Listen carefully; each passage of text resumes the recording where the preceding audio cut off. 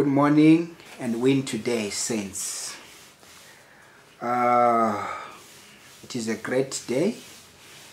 It is a new day the Lord has given us. Please subscribe to our channel, share, like, and click the notification bell so that the next time we are sharing a message, you will receive. Feel free also to comment, suggest, so that me and you can grow together in the Lord. For I am a child of God, you are also a child of God. In this world, none is righteous, not even one. We are doing our best every day so that we may please our Maker. The question, is it easy to enter God's kingdom? That's our topic today. Right, let us read the book of Matthew. Matthew chapter 7, verses 13 and 14. Then we shall also go to 21 and 23. Flow with me, I'll be giving scriptures. Right, I will read it. Matthew chapter 7 from verse 13 to 14. Enter by the narrow gate. For wide is the gate and broad is the way that leads to destruction, and there are many who go in by it. So this road that leads to destruction, there are many who go in by it. Because narrow is the gate and difficult is the way which leads to life, and there are few who find it. 21, Matthew chapter 7 from verse 21 to 23. Not everyone who says to me, Lord, Lord, shall enter the kingdom of heaven, but he who does the will of my Father in heaven. Many will say to me in that day, Lord, Lord, have we not prophesied in your name, cast out demons in your name, and done many wonders in your name? And then I will declare to them, I never knew you. Depart from me, you who practice lawlessness. This is the Lord's teaching. Not the disciples' teaching. This is the Lord's teaching. Our Lord and Savior Jesus Christ, who was crucified for our sake, who bought us with his precious blood. So now these are the conditions for us to enter the kingdom of heaven. It is not easy, child of God, to enter heaven. You have to make some sacrifices. There are things that you have to let go. They will disturb you, they will distract you, and they are part of Satan's agenda to destroy you. It is part of Satan's trick to make you not enter heaven. This is why the Lord is saying, not everyone who says to me, Lord, Lord, will enter. So which means we are many there. We may tell ourselves that we are entering, but check. What are the conditions that the Lord spoke about? When God says, me, I didn't know you, you worker of iniquity, you who practice lawlessness. This is what the Lord is saying. I never knew you, depart from me, you who practice lawlessness. So which means we have Christians who practice lawlessness. I might be one of them, you might be one of them. So we need to consider our ways and change and do the right thing. Hallelujah. Let us read Exodus 20. I love it. I read it. Let us read Exodus 20. I believe every child of God knows Exodus 20. This is where we find the 10 Commandments. Right.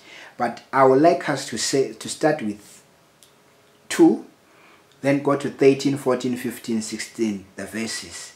The rest, when you have time, please go to it, read Exodus 20. You will also read other scriptures that I'm going to give at the end. Exodus 20, from verse 2.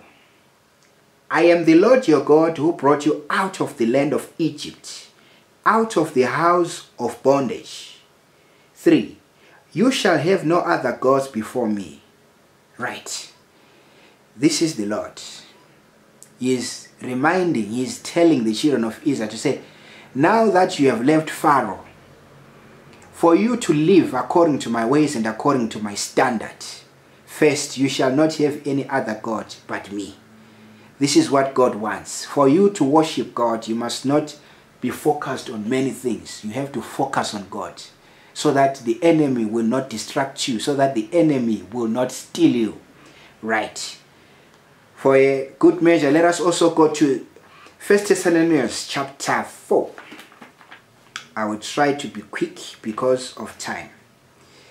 1 Thessalonians chapter 4. Finally, then, brethren, we urge and exhort in the Lord Jesus that you should abound more and more, just as you received from us, how you ought to walk and to please God. For you know what commandments we gave you through the Lord Jesus. For this is the will of God, your sanctification, that you should abstain from sexual immorality. Hallelujah. Let us read also Colossians. Colossians chapter 3. If then you were raised with Christ, seek those things which are above, where Christ is sitting at the right hand of God. Child of God, the message is it easy to enter God's kingdom? Right. We read Matthew chapter 7 from verse 13 and 14 and 21 to 23, right? Here is a question once again. Is it easy to enter God's kingdom? There are a lot of sacrifices to be made.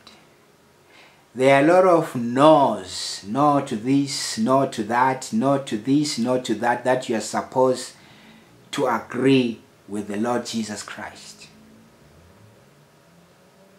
If we are not careful, it will be better for you that you did not go to church. It will be better for you that you just enjoyed what is happening in the world than deceiving yourself saying you're worshiping God. Because God is clean. He wants us to be pure. He doesn't want us to mix with the worldly things. Today as Christians, we are trapped. It's like as Christians, I see we have become also people of the world.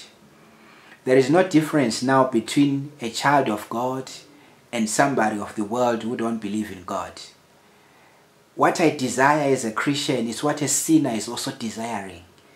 We are no longer desiring the righteousness of God.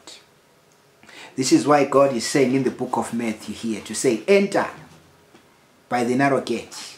For it is only a few people. That is Matthew chapter 7, verse 13. Enter by the narrow gate. For wide is the gate and broad is the way that leads to destruction, and there are many who go in by it.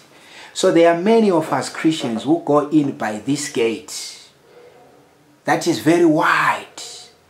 It is wide opened, and we are many walking in it. But Christ is saying, this is the Lord Jesus Christ whom we worship, giving a warning, because Jesus knew what was going to happen.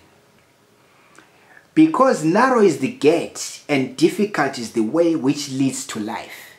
Child of God, it is not easy to enter heaven. There are sacrifices. There are a lot of things that we need to choose. There are a lot of things that we need to say no to as long as we are in this world. It is not easy, child of God, to enter heaven. We need to be ready. We need to be prepared. As preachers of the gospel are teaching the gospel every day.